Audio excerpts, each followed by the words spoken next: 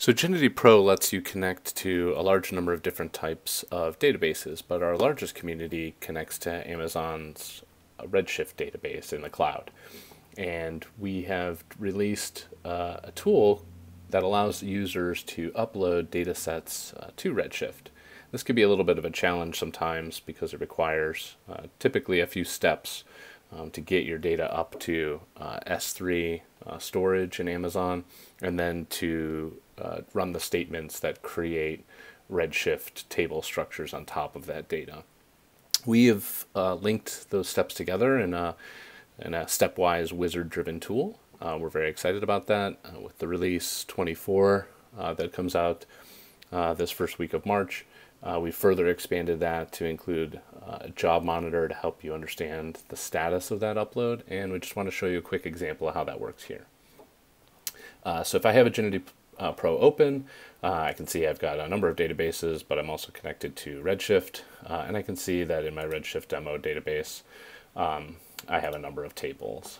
If I happen to have been given, for example, a data set, in this case a CSV file of Medicare stars ratings. These are ratings of different providers and how well they provide Medicare services and the quality of care. The government puts this out, and if I download this data set from the government website, I might want to upload this to my database to use with other provider data or other medical data in this case. But this could be any sort of CSV file or text file that you have on your desktop or on your drive that you want to get into the Redshift database for analysis. So that's sitting there on my hard drive. I can go to Aginity Pro, open tools, import from CSV, and I'm going to get a 6-step process that's going to walk me through that. First thing I'm going to do is choose the connection. In this case, it's only showing that Redshift connections are available because that's the initial database that we support.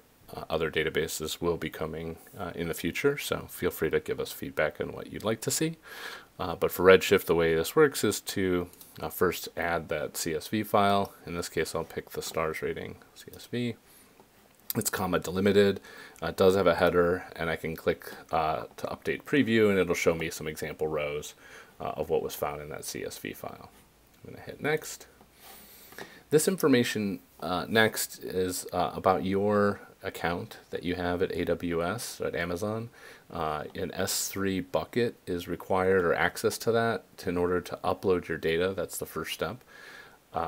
You should have been given by your administrator an access key and a private key. So you want to paste those information there, as well as select the region at AWS where your bucket exists. So you're going to find that information out from your admin. When you go ahead and have put that in, Aginity Pro will show you which buckets are available. In this case, my demo has its own bucket. And then you have a few options as well if you do want to leave that CSV file on the cloud after you've imported to Redshift or not. I'm just going to leave some defaults here because I don't really have any need for that, but I'll just go ahead and leave that example there. I hit next. You can also choose, if you have a really wide data set, maybe even hundreds of columns, you might be only interested in the first few of those. In this case, my file is pretty small, so I've got 15 columns. I'm just going to go ahead and leave the defaults that it detects here.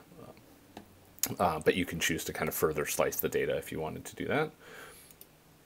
You can select from that view of columns which specific ones you're interested in. Again, I'm just going to go with the default since everything's there and my file is relatively small. And I now have some options as well in order to size the Redshift table to accommodate this data. So we will take our best guess as we populate this table, populate the screen. Aginity Pro will take its best guess at the size of those columns and the types, but you can override that here. In this case, I happen to know that my two text fields are a little bigger than what we detected, so I'm just going to make those big enough to not encounter any errors. And then you can select the nullability of any columns as well. I'm going to hit next. And then my last step is to just specify what database do I want this to exist in, what schema. I'm going to give it a table name, in this case Medicare stars rating, distribution. And if the table exists, what do we want to do? Do we want to just abort? Do we want to maybe recreate the table with the new data? Append this data to an existing table? In this case, I'm just going to say recreate, which is the effect of dropping anything existing with this name and recreating it. I'm going to hit submit. So you'll see on the bottom right that the initial population of that job is successful. And you can now see that we've actually encountered an error. So those messages are going to pop up. If you happen to miss that, you can open what we call the job monitor. So down here in the bottom left, if you open the job monitor, that's going to expand another tab here. And that's going to show me that the error that I just encountered was that the load into that table failed. And you can check the STL load errors table, system table for details. So this is a table that exists on Redshift. So one way to do that would be to just do a select.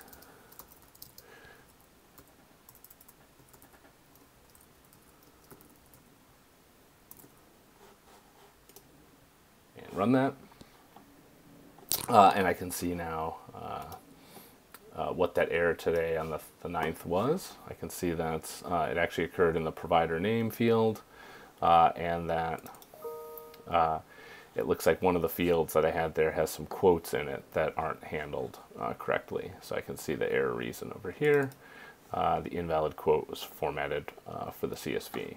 So these are errors that are returned by Redshift, stored in a Redshift table, but you can see that here.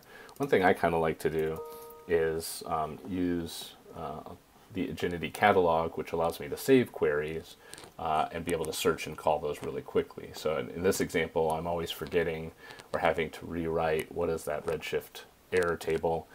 So I actually made an Aginity catalog item that allows me to just show errors. So when I type errors, it gives me the ability to go ahead and execute a catalog query, which has the same result. And I can see here that it's showing me that table. So now I never have to remember what that table's named. I just have to remember the word errors, and I can go ahead and do that. So that's just a little tip or trick that I've got in my catalog that lets me find that faster. But let's get back to the data upload. So I know I have an error in that file.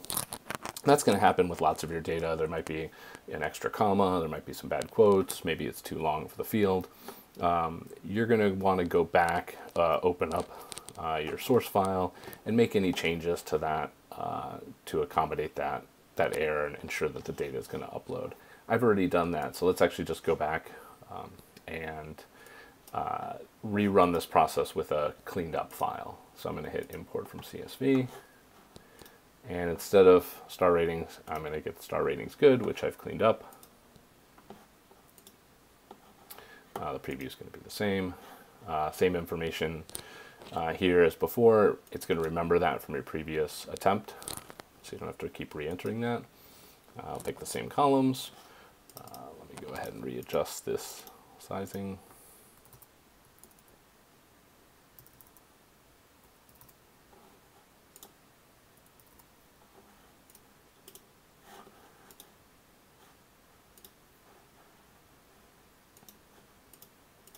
All right, and let's try this again. So I'm going to hit submit.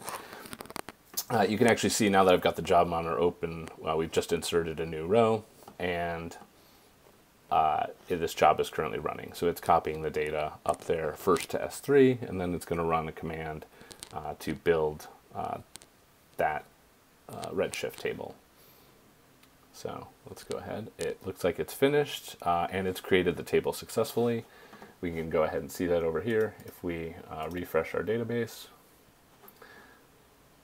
we will now see that the Medicare Stars rating table exists. And let's go ahead and take a look at that. There's our data. So just a couple quick steps there, really shortcut a whole bunch of effort that it would have taken me to do this manually. We're going to continue to enhance the ability to handle errors and deal with any data quality issues as you go. But you can see this is a pretty nice, fast way to get your data, if you're an analyst, get your data up into Redshift for additional querying. Hope this helps. Let us know what you think of the feature. You can always do that by clicking on our resource center, which is our little Aginity icon here, and you can always click feedback to give us any feedback on a feature or that we've delivered or one that you'd like to see. So thanks for watching this, and enjoy uploading data.